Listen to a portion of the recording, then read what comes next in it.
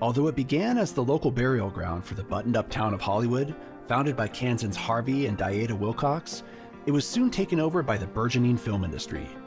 Today, few cemeteries can boast more movie stars, rock idols, and film industry titans.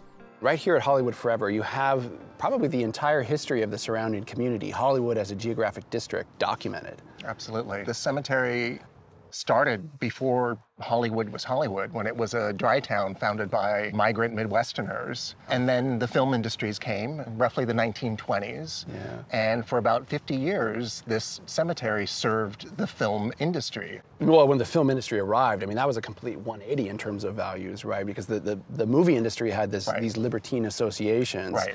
Not exactly what Harvey Wilcox was going for. Not at all. No, Yeah. It went from this kind of upright, upstanding Midwestern culture, dry, to Hollywood. This, Right. Boozy crowd that was partying and everything. But then fast forward to the 70s when the film industry begins to leave and this whole area falls into decline. And this cemetery absolutely reflected that decline as well, until it was kind of revived in the 1990s as new immigrant groups came into the area, and their presence is a part of the cemetery as well. And you can see that reflected in, the names on the markers, or even just the style of markers, the style of monuments. Absolutely. Different ethnic groups, immigrant groups, religious groups, it all kind of comes together on this site. So we should talk about Paramount, because the histories of this cemetery here and the Paramount lot are intertwined. Right. Paramount sits on land that used to be part of this cemetery. Hollywood Forever sold its land to Paramount Studios. And that must make this place unique among cemeteries. Yeah. And there is a lot of Hollywood film history to see here.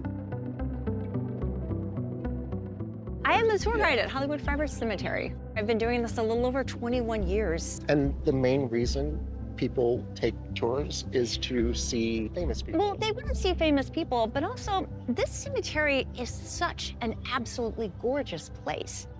And for a place that is, of course, about death, it's also about life, about celebrating those lives. And this is a really unique, innovative place. We have outdoor movie screenings, indoor-outdoor concerts, yoga classes. I think the cemetery is also a very creative space, and you'll see by a lot of the monuments, it's not cookie cutter.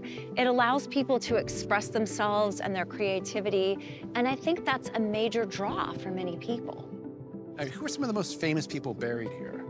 Well, it kind of depends on what era you love, but we have Johnny Ramone, Rudolph Valentino, Marion Davies, Douglas Fairbanks, Burt Reynolds, Chris Cornell, Mickey Rooney, Judy Garland. We have an all-star lineup of incredible people here.